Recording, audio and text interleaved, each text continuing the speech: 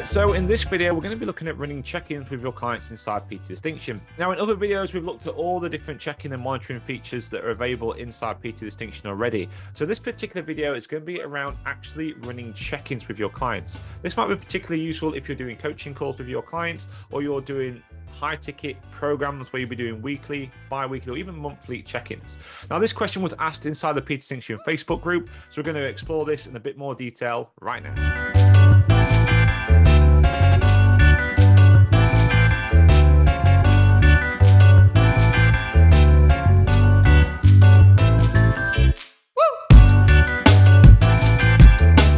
Hey there and welcome back. We're now inside PT Distinction and we're going to be looking at how to run check-ins using PT Distinction. So as I mentioned already, there's lots of different things inside PT Distinction we can use to manage your clients, which is the program health, task completion, unseen activity, highest completion, lowest completion, workout activity, and of course the other tracking we can do, such as using group leaderboards and group activity. These are all things that we've covered in other videos over at ptninja.com. If you want to go and check those out, please go and check out the blog over on the website. Now, in this particular video, I want to talk about a different way of running check-ins. These check-ins are more commonly used in, let's call them high-ticket programs, where you might be doing coaching calls with your clients. And what you want to do is find out when a check-in was done, maybe when you did the call, where you can store the notes, and basically run summaries with your clients. Also, alongside this as well, you might want to know exactly what stage of the program your clients are in as well at a glance, and your clients might want to know the same, and also find an easy way to compare one check-in with another check-in. And that's what we're going to go and do inside here. Now, the reason we're doing this video is because it was asked inside the PT Distinction Facebook group. Currently, the person that asked this is using spreadsheets. So let's look at an easier way to do this and make it super simple for you to manage your clients inside PTD. So as always, with most things over at PT Ninja, we're going to use group stacking and groups in order to do this. And the first group we're going to go and set up is a weekly check-in group. Now, this, of course, can be a weekly check-in group. It could be a bi-weekly, it could be a monthly, it can be whatever you want it to be. So let's just go and take a look at that group. So I'm going to go into my search at the top. I'm going to go and call this a weekly check-in. So you can see I've got a number of different weekly check-in groups on here. This is the one that I'm going to use. Now, the advantage of having all this set up inside one group means you can actually batch when you're doing your check-ins. And batching, I think, is one of the most important tools you can use when it comes to online coaching. If you can batch when you do your check-ins, it's going to make it easier for you to focus your time on your clients and have more time focused on other parts and other elements of your business and actually helping grow your business as well as helping your clients as well. So I would always recommend putting this inside a group and trying to get them to start on particular days. Now, as your clients' rota grows, if you like, you may end up having 2 check-ins a week. That's completely fine. You can check in some clients on a Saturday, some clients on a Wednesday. All you need to do then is duplicate the group. So this one here, for example, would be a Saturday review group. You could also have a Wednesday review group and just assign the clients to each one. Have that group start on a particular day, which again, we'll cover this inside another video, and I can always put a link to that below if you need it. Start that on a particular day, and that way you can batch managing your clients. But anyway, that's not really what this video is about. This video is actually about how to run these reviews and check-ins and summaries with your clients. So all we've done inside this particular one here is, first of all, we've gone to the setup. And in the form section down here, you can see we have a number of different forms. This one here is for a 12-week program. Of course, you can run this for any length of program that you like. Now, each form is classed as its own individual form down here. We've called it week 1 check-in, week 2, week 3, week 4, all the way down to week 12. Now, it's important that you do have a duplicate form for each of these check-ins down here. If you use the same form and then schedule it every single week, for example, once the client has signed it, they won't be able to edit it. So all that's effectively asking them to do is to go and look at the form they've already completed.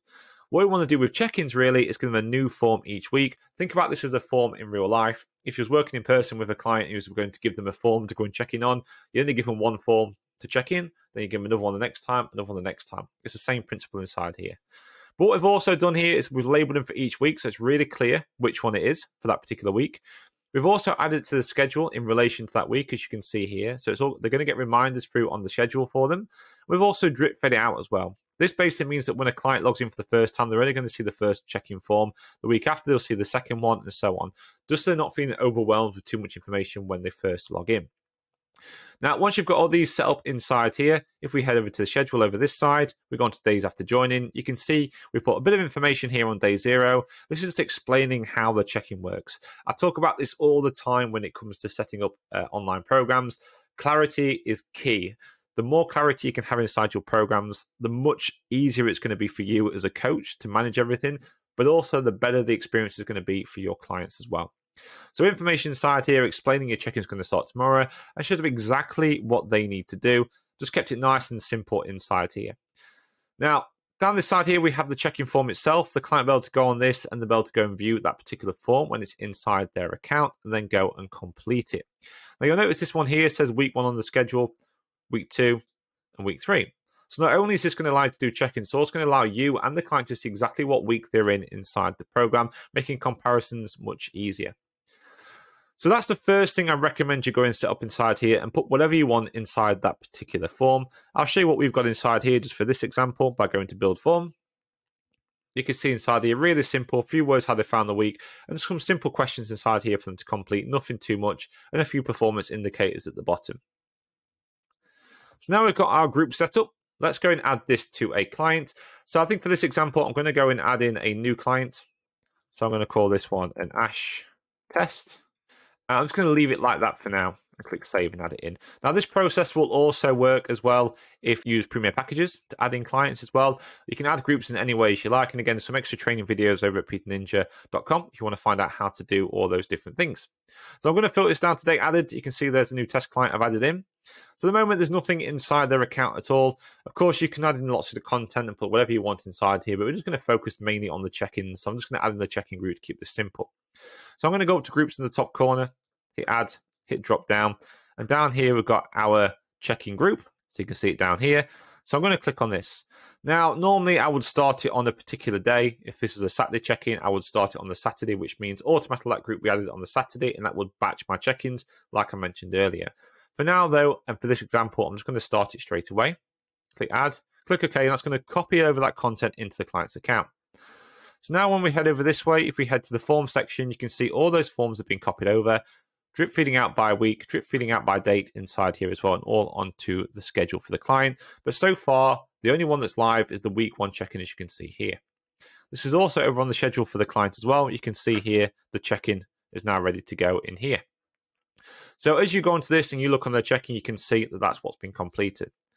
Now, the advantage of doing it this way is when a client comes in and completes the form, they'll be able to view that particular form, putting any information they want inside here, signing at the bottom to say they agree, and they hit save. Once that's been saved, they can also check in on the schedule as well to say they've actually completed it. Now, the advantage of that is that will now appear on the client activity, as you can see inside here, but it will also appear on your main dashboard inside your account, so you can see it inside here. And the advantage of using forms in this way is when you just log into your PTD, say on a Saturday to do your check-ins, you can hit your drop-down menu and you can just use the filters down here and just select forms and questionnaires. You can see very quickly all the forms that have been completed by the client. So down here, you can see all the ones that have done weekly check-ins and which ones are in which week. All you need to do is click on that. You'll be able to see the form they've actually completed and all that information inside here. And if you need to go and check on their account, click on the name and it will take you straight into their account, at which then you can draw down that form even further if you want to. So again, this makes it nice and easy for you to see what a client has done or not done when it comes to their check-ins. Now, the other thing inside here is what you can do is you mentioned, or the question mentioned inside the group about if you're doing check-in calls and having conversations and doing check-ins for your clients to record that information. Now, I like to use a mix of forms like this, which is where the client will actually input information and then you can look at it as well. I also like to use text documents as well, but these text documents are for your reference as a coach. So this is if you're doing a coaching call with them, or maybe you want to make notes about a particular check-in for you, for your reference. So let's say we're in here and we've just done this weekly check-in on here and it's for Sunday. You're going to complete the form. And maybe you're going to have a call with that client as well on that same day. Doesn't matter whether you do or not, but let's say you did. And you want to leave some notes inside their account for that particular client based on that check-in. Now, one thing you might think about doing is heading up here to the notes section and writing it inside here and putting the date in. That's completely fine. You can do it that way. The way I like to do it, though, is to use a text document. So I'm going to click add in the client's account and I'm going to go onto the coaching. and I'm going to go onto text. And inside here, I can put in the date. So let's say I had a check-in or a coaching call. I can just type it inside here. So check-in, call, and I'd put in the date. So let's say it's 05, 02, 22. And inside here, I can put in any notes I want about that call or that check-in for the client. Then what I'm going to do is select inactive. This means I can see it as a coach and interact with it, but the client can't. I can then hit save. It's going to ask me if I want to put it to the schedule or not. I'm going to go yes. And I'm going to put it on today's date inside here at whatever time I did the check-in. So let's say it was 9:30 a.m. Click add, and that check-in is now in on their account. If you also wanted to keep a record of this in your own calendar of all the check-ins you've done that particular week, you could also, just move this out of the way. When you go to schedule it in, click on advanced and also add it to your trainer calendar. This means it will appear inside your calendar as well as on the client's calendar inside here. So you can see that down here. So you can see that, the client can't. So at any point now, you can come in here and go, okay, I know on this particular day, I did this check-in call, and this is all the information I got from that particular client inside there. So having this kind of setup here just makes it so much easier just to manage your check-ins and do summaries with clients, record information with your clients, and see clearly what's been going on. And as I mentioned already, if you add this to your calendar as well, if you come up to the top here and go to your calendar at the top, you can see inside here what check-ins you've been doing with your clients.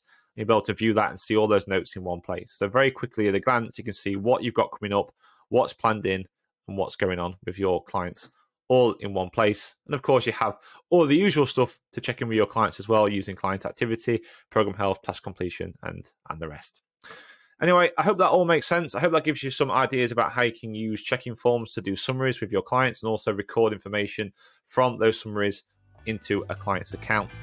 Any questions, always, please do let us know in the comments, which will be somewhere around this video, and I'll see you all soon. Bye-bye.